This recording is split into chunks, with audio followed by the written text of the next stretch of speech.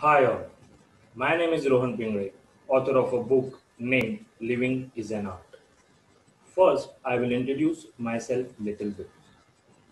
I'm professionally engaged in the field of audit and taxation since last 15 years. But I do passionately painting, sketching and writing. As a lyricist, my 3 songs in Marathi language was released in last 3 years. In this year, in January 2021, as a lyricist, my first English song, I Want to Fly Like a Bird, was released and getting tremendous response from all over the world. I am also a regular columnist at Tax Guru site, where my 35 plus articles on various tax related issues as well as motivational articles were published. I recently started my blog named Live Like a Monk. By this blog, I want to make people understand that how they can live, think, and act like a monk in their day-to-day life. I also have my YouTube channel where I post motivational videos. That's little about me. Now I will tell you about my book, Living is an Art.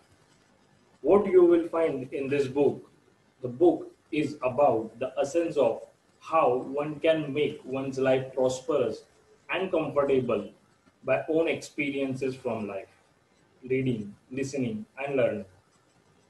The book is divided into 25 topics. Some of the ideas that I am going to present to you from the book are not the ultimate truth.